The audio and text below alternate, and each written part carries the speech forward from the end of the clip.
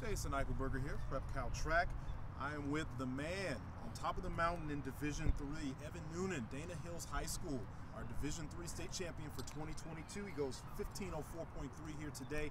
Evan, first and foremost, congratulations. Been a fabulous season for you, culminating here today with the state championship. Just take us through when you got on the start line today. What did you tell yourself you had to do in order to be a state champion? I told myself the goals ahead. I looked, I saw that I knew that nationals was within reach for me, and I threw down today, and I just wanted to win. When you look at this course, where are the attack points for you in terms of doing what you need to do to put yourself in a position in order to be victorious? Where did you have to attack? I attacked mostly about 800 left to go and the two main hills on the course. I saw that I didn't get out as hard as I wanted to. I was a couple seconds slow, and same through 2.1, and I knew that if I wanted to have a further season or if I wanted to win state today, I knew I would have to make that up. And about 800 to go, I started winding it up, kicking a little early, and led me to victory. So.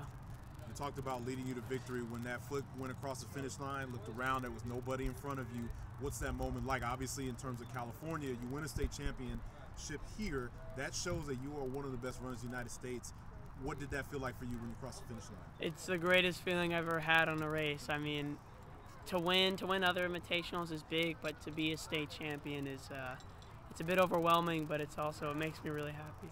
You talked about winning other invitations. It's been a really strong season for you.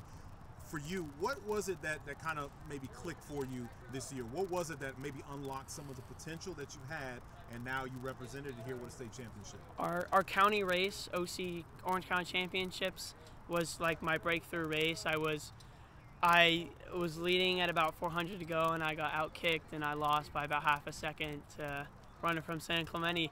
But that just let me know that I know I can be up here, and I can't be outkicked or I'm not going to lose again. Well, sometimes it's hard lessons that lead to great success, and I think that's the evidence here today. Dana Hills is obviously a program used to enjoying success. They add another one here with an individual state champion, Evan Noonan, Dana Hills. Congratulations, Evan. Thank you so much. No problem.